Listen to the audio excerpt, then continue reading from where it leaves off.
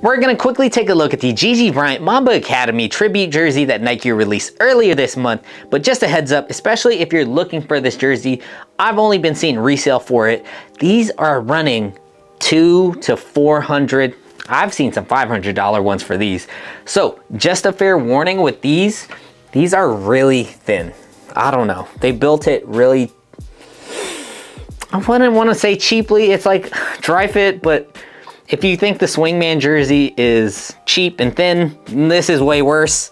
It's a lot thinner. Maybe they wanted to keep it like what they actually wore. I don't know how they build youth jerseys. So let's look at the details. All right, so starting off with the collar, this material here, pretty much the same thing as the black jersey base, just a tad thicker, not that much. It's pretty much the same material. White. Then we have here, Mambacita with the angel wings, the halo. That one's screen printed.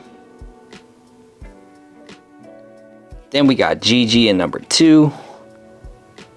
Single stitched, which is very surprising on these jerseys.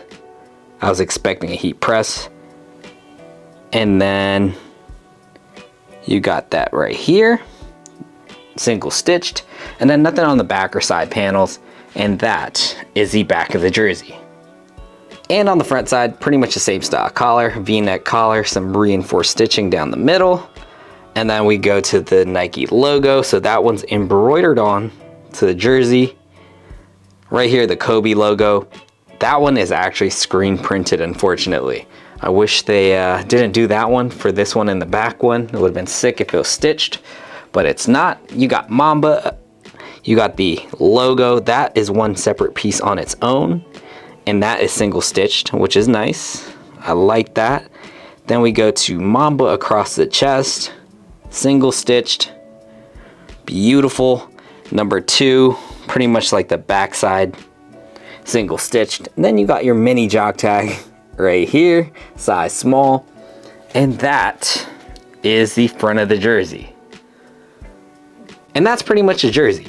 So I love that it's a tribute piece, beautiful execution when it comes to like actually stitching it down. I thought that was dope because I thought it was gonna be either screen printed or heat pressed, but they didn't, which is nice. Nitpicking, I wish this was actually stitched down, or the backside as well, but still a pretty dope jersey. Just, if you're not into like the thinner build, this will be a thinner build, but super dope tribute piece. What do you guys think? Let me know in the comments below. And hey, thanks again for watching, and on to the next video.